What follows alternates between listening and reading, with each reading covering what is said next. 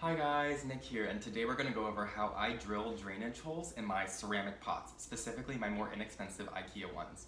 Now the bit you're going to need for this is called a glass and tile drill bit, and it's going to work for both glazed and unglazed pots, but I'm going to say from experience that it's going to be a lot easier to do unglazed pots.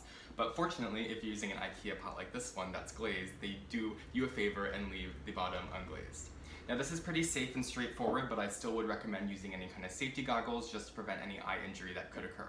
So first and foremost, I'm going to recommend doing this outside. If you absolutely have to do it indoors, I would recommend setting down some newspaper or paper bags to catch any dust, and also wear some kind of mask to avoid any inhalation of the ceramic dust, as well as opening any windows to provide good ventilation.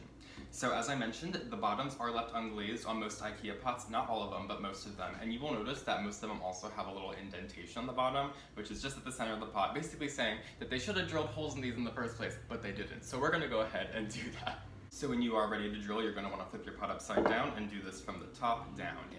And then I have heard people recommend wetting the surface of your pot where you will be drilling, but in my experience that just turns where you're drilling into a pasty mess, so I would avoid doing that. I'm using a 5/16" drill bit today because that was the largest one that came with my set, and when you're ready to start drilling, you're going to want to firmly grasp your pot to keep it in place, and then on a 90-degree angle, you're going to want to slowly, with a good amount of pressure, start drilling.